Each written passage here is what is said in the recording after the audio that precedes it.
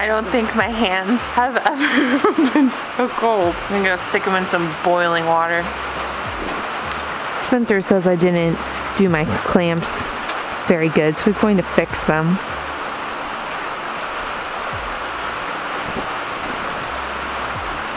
Little does he know my clamps are done better than his.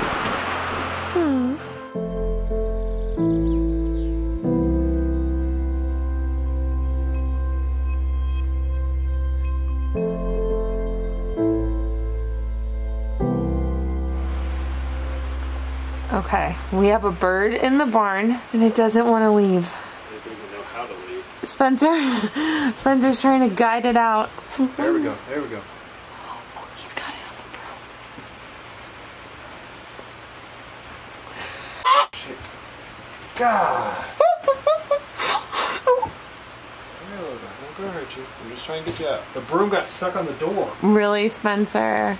We like started shutting the door.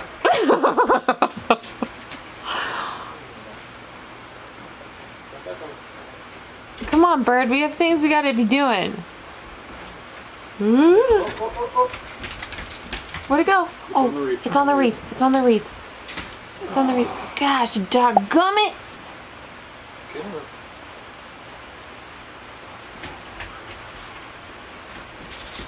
Okay, okay, okay.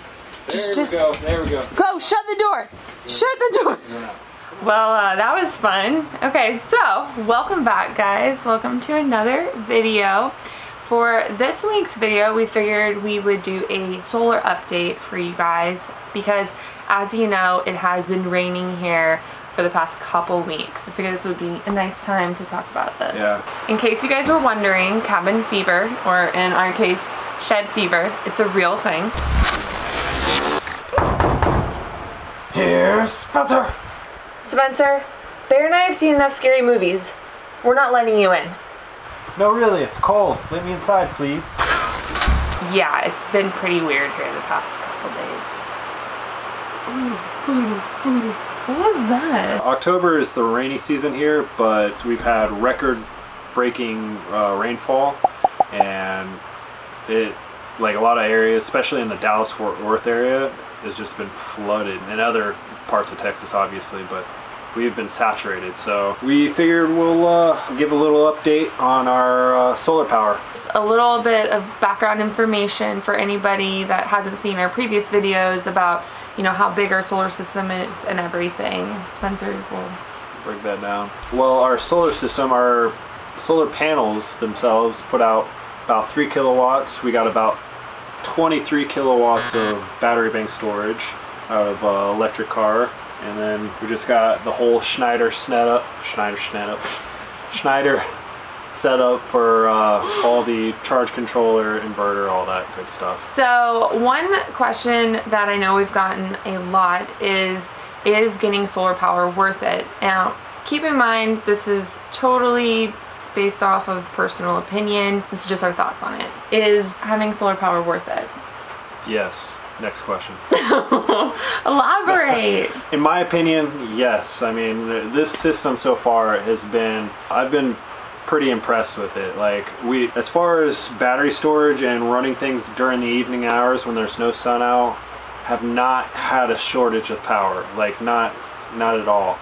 Granted, we're not into a full-blown house yet, so the extent of our power usage is lighting, refrigerator. We cook with several different devices in one night, so like we got a stove top, we got a toaster oven, we got a microwave. Yeah, we have all of the normal kitchen appliances that you would have in a normal home, and we run everything just like we normally would. Really not that much is going to change once we get into a house besides AC. AC, yeah. Yeah.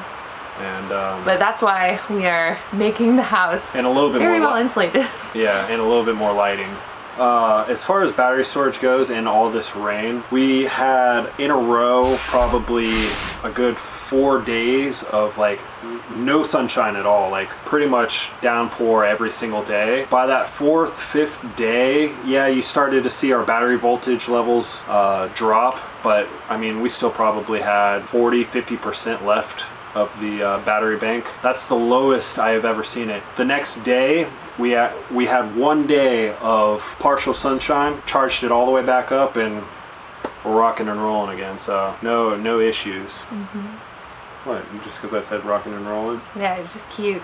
You know, something else as far as cost goes, because I know we talked about before in one of our earlier videos about how our monthly bill back home was roughly on average $75 a month. So, you know, after however many years you would technically pay off your system. The thing is that was a very low average for us compared to most other people's monthly electric bill. Okay, and I understand that for other people to have solar, you might need a bigger solar system for your demands, but you would end up having the payoff sooner rather than our 11 years like we said. I would say it definitely has the potential of saving you money, but it just boils down to whatever you want to do. Like I said, having minimal monthly payments is very important to us, especially being out here and doing what we're doing. You know, we want to use our money and spend it just on building and furthering this. So on top of the non-reoccurring payments, we wanted to be in control of our power. Like, we knew where our power was coming from. It wasn't coming from some coal power plant. We knew it was coming from clean energy. But also, it's just like, we're in control of our power. No one else is in control of that or dictates that. And one thing that's awesome, I know this sounds like super evil, but one night we were driving home late from the gym and everybody on the street next to us, the power was out. It felt so nice to know that we would go back to our place and be able to cook and have power and everything. Other systems that you could run, like a hybrid system where you run on solar power during the day, or most of your energy comes from solar power during the day, and then at night, instead of having a battery bank, you get power from the grid. That's kind of a win-win. That way you don't have an expensive battery bank like we do, and then you just sell your power, any excess power that you don't use during the day, to the power company, and then you buy power back from them at night. So you either have a low monthly payment, or even they might pay you if you put out enough during the day. So that might be an option for people that maybe don't want to go completely solar because maybe, you know, you're worried, or like he was saying, the cost. So maybe you can do both. Another reason that we wanted to do solar power is because we wanted to be off the grid. Now, let us explain to you what that means, because I know we've gotten a lot of comments saying you're not off the grid if you have internet or a YouTube channel or all these things. So Spencer has some funny things. Yeah, so Spencer has a lot to say on this, so I'll let him take it away. I've seen this a couple of times on some of our videos of what people think off the grid means. Some people think it's like you're completely away from society and you have no contact and just like you're out on your own. And are you saying you want us to stop making videos? No, and I think they just take that as like a completely extreme version of self-sufficiency. Off the grid is just like you're not attached to a network of either cables. Like if you take, for instance, the power network, all the cables that run from house to house, if you look at it from the top down, it's literally a grid network, and that grid will run to your house or whatever. So if you chop that line and you don't rely on that, that's part of the grid. Same thing with water or sewage or telephone or cable. As long as you don't have things running to your house, you're not attached to anything. That's all we mean. You could be off the grid as long as your rules and regulations allow it in your area. You could live in the suburbs and be off the grid. Yeah. If you collect your own rainwater for your water, or you used a well, or use solar or wind for all your electricity. I mean, those are ways of being off the grid. As far as our internet goes, it's completely wireless. We're not connected to a landline. Bottom line, maybe your definition of off the grid is that you don't have any of those things, but to us that's not what it means. We are not connected physically to the grid. Everything that we do have is wireless, and that's just kind of it. I mean, honestly, it's collected here or made here or some source like that. Like with the internet, someone had commented like, you're not off the grid if you have internet. It's like, it's such an extreme version of you think off the grid means, you know.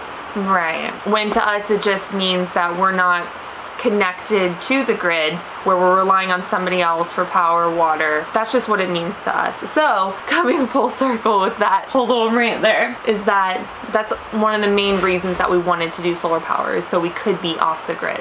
Another big question that we get all the time is, wouldn't it just be easier to hook up to the grid?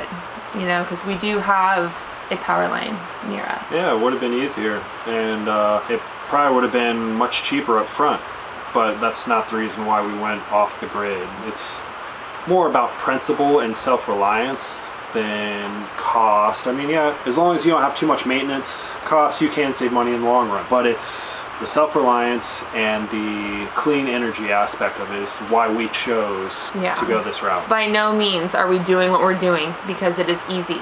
Yeah, trust me, in the first couple of months out here, especially before we got power, oh, the reality hit us pretty quick. It was rough. Hit us with a shovel. But you learn, you grow, and you learn to cope with certain situations, and then once you get certain things, like power made our life so much better, and then internet, oh, that was a game changer, made our life so much better, and just little things. You can't imagine when we have insulation and AC. Oh my gosh, or heat now. Yeah. Starting to get pretty cold. The other day the high was 48.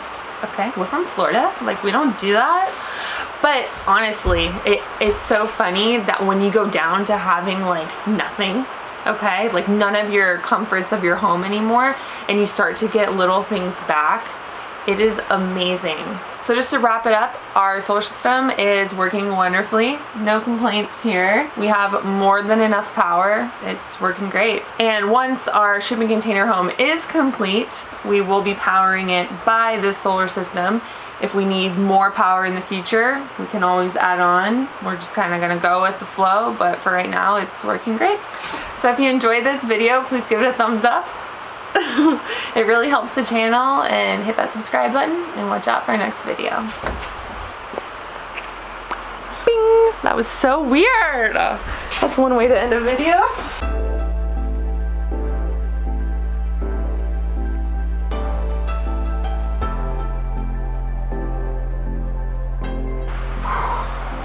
What are my lines? No, really, it's cold? Oh. Like, say it nicely. No, really, it's cold. No, really, it's cold. Let me inside, please. Oh. No, really, it's cold. Let me inside, please. This poor boy. Okay. Okay, now, ready? P.S. It's been getting pretty cold here, okay? So if 1 week you don't hear from us, we're probably popsicles. But Bear, of course, would be a popsicle. Stay tuned. Episode 38, out. Not 38. 42.